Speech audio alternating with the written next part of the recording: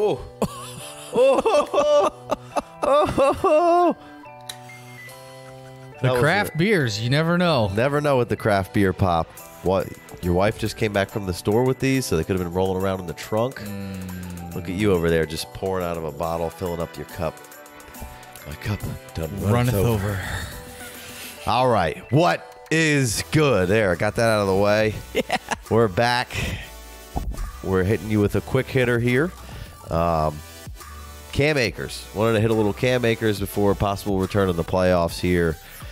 Came off IR. Been back at practice, resuming practice. And probably going to get rolling in the playoffs here at some point. So, which is incredible. That in itself should be commended. That is incredible. Right.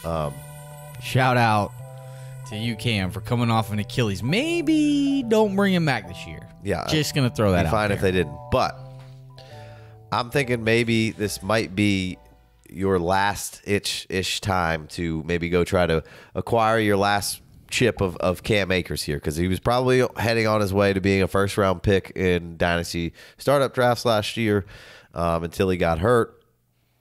And now we've seen this time and time again. A guy like this who has this much love and adoration, equity, and people are just ready to. He's just one of those guys who people are ready to throw up at the top. He was already there. People love him. The analytical community loves this dude. Everybody loves him. A lot of love out there for Cam Akers. He's been thrust up there, and if he comes back and plays in these standalone games, you'll see it after Thursday night or Monday night or Sunday night games. Those players, and then that the media is going to talk about then for the week, seem to be the players that just rise and fall every week because of the how well they played and who's talking about them. And Cam Akers, if he'll be talked about because he's coming back from the AC or the Achilles, and then if he does anything at all, he doesn't even have to have a good game, and his stock is going to go up just by seeing him on the field in that Rams uniform. And then if he does anything at all in this game, if God forbid he breaks one off, that shit is going sky high. So right now he's running back 22 according to DLF's latest ADP, 58th overall. And that's below guys like James Robinson. Obviously, that's going to change. Amari Cooper, Brandon Ayuk, Rashad Bateman, Marquise Brown, Mike Evans, Pittman, Montgomery, Jerry Jeudy, Claypool, Nuke.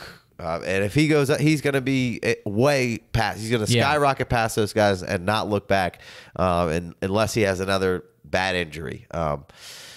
Not to say we're the hugest Cam Akers podcast in the world, but I just wasn't ready to throw him up as high as people were ready to throw him. I like the talent. I like the situation. So you're going to give me those two things combined, I'm in. I just wanted to see it again before I really jumped all in. But tried to buy a couple pieces throughout the offseason, whether or not you were going to, or in season really, tried to buy some Cam Akers. On a rebuilding team, right? On any rebuilding team. You try to go find a guy that's competing that had Cam Akers. Let me get him off your squad, give you a player who is going to produce, get a little discount.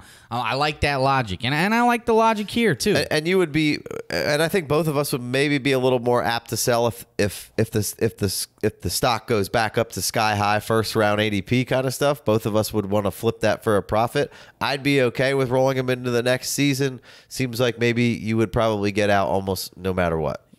Yeah, I don't even know if I would really be trying to go acquire Cam Akers because I don't know. I'm not the biggest Cam Akers fan. I've always really liked Darrell Henderson. I've found a bunch of PFF stats from 2020 that would back up my argument here, but he was splitting time with Darrell Henderson. Darrell Henderson had less attempts but averaged more yards, and to me looked like at least the same as good of a player as Cam, if not better. And so neither of them can stay healthy, and they probably shouldn't be bringing him back this soon. But I cannot argue with your logic at all about the fact that his value is going to buy low, sell high. Simple economics. Right. So I would be wanting to cash out after the value spike because that's just my personal feelings on Cam Akers. But he can be an electric dude. We haven't seen him get really loose. He does have a couple of long runs, like 61 yards, 45 yards, I believe, and 46 yards, and that's about it. Whereas in college, there were a lot of explosive electricity type runs in the middle of like a ton of just terrible Florida State, terrible offensive line. They were just bad in general. And he would initiate contact and that play style. Maybe it's a little Debo-like, where it's like maybe he's bringing some of this upon himself with these injuries, but the Achilles is a little bit freaky. You can't really, I'm not trying to blame him for that, but like, I don't know. I would be trying to cash out on the value flip, and I do think you're 100% right. I think a week, 2 weeks from now, 3 weeks from now, whenever he comes back, and if he shows anything, like you said, the value's going up. So I totally understand where you're coming from. Right. So again, it's you got a standalone game. Going to be the playoffs. You got a good situation. You have a pretty good talent, and the public loves him. So this is just something. Whether you didn't like him or not, I think it could be a good potential flip right here for a little profit. You can make trades right now in Dynasty. The season's over, so now it's like the off season already. I would assume so. Trade deadline is maybe a week has out. maybe a league has a 1 week or 2 week off period or whatever, but I don't understand why you wouldn't be able to make a trade. Does FFPC have that? Can you trade an FFPC right now? I don't know. You don't know? Sure. First actually. all day. Yeah, I mean, Right? Would you give up a for first sure, all day? for sure. I mean, it's probably going to take a little bit more than that, but First and a second? Get yeah, the three for back? sure. For sure. So, because With the if he hopes goes of back getting- if he goes back to where he's going, because I'm fine with kind of holding him if I end up not being able to kind of recoup that right away and going into the season with him. But like if he goes into, he'll be a 3 first round kind of guy. If he goes back 3 to where first-round he was picks. about to be, A first coming round into this startup season. pick Right. takes like 3 first round picks, 3 first round rookie picks to get a first round startup player type of guy. Yeah. Generally. I mean, that's just kind of like 3 firsts for the studs is where you start Right. a conversation. Right. You know, or, a lot or of the times. equivalent to 3 Right. firsts. A player that's worth a first plus another for 2 those firsts. first round kind of caliber For the talent first round guys. startup guys. Right. When you want to take that guy in the first round, which that was why we was always out on Akers, because he was like a back end of the first round kind of Right. guy in startups. And I was coming just into like, I'm going to 21. just wait and take Henderson. But right now, if you can give me the discount and sell high, I'm in. So I just wanted to throw that out there before he comes back and give you hopefully a little opportunity to make some money or get a guy that you liked, because again, I know a lot of people like this guy. So All right, well, a little quick hitter. boom.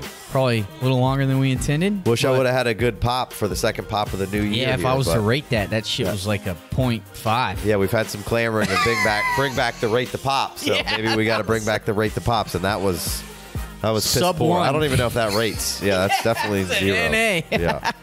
All right, guys, we're doing rookie prospects. We're gonna be doing mocks as soon as we got enough rookie prospects to do. We're gonna be bringing on guys around the industry to talk about said rookies.